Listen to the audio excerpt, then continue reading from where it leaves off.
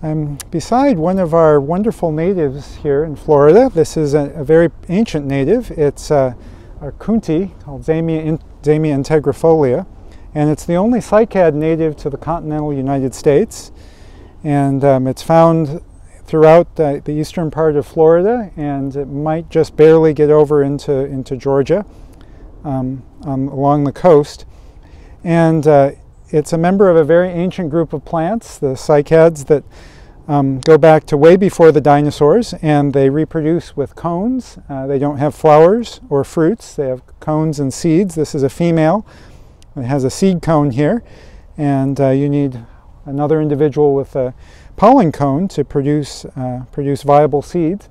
And despite being so ancient, though, they have some interesting relationships with other animals and with insects, weevils that actually are attracted to the male cones. They emit a special scent that attracts them, and then they pick up the pollen and bring them to the female cones. And this was actually only discovered a few decades ago, and it was discovered here in South Florida, interestingly enough, because it was assumed that they were so ancient that they were probably wind pollinated like conifers, but it turns out nope, they have this interesting relationship with insects, just like the flowering plants. Another interesting relationship they have is with cyanobacteria in their roots.